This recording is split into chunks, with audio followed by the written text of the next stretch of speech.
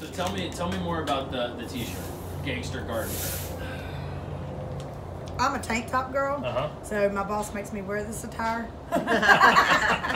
Yes, I do. But when you wear that, on occasions, right? Yeah. But yeah, she's got pretty good, I guess, sayings that she comes up with and all kind of good stuff. So we're kind of happy about that. Yeah, being a farmer and a gardener. Yeah. Would you guys like to see that replicated at other farms? Like being able to go and say, hey, we want to bring women into the community and teach them how to run a business like this? Most definitely.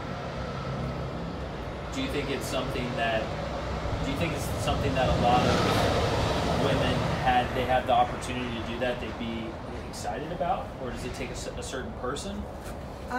It does take a certain person, but there are a lot of women out there that has just a general liking for this kind of work. It's rewarding in its benefits. But I do believe it's got to be something that's within to really make it happen, because it is a hard job, it's a hot job, it's a dirty job. It's a stinky job at times, saying. And some are just not meant for it. Some are the little home gardeners, you know, a little soil here and there. But I have met some hard-working women in this industry, women that has taught me a lot. I've always had that inner knack to do what I do, and it's brought me into different aspects and the wanting to learn aspect of it. So that's where I'm at with this. She's right there taught me a whole lot. So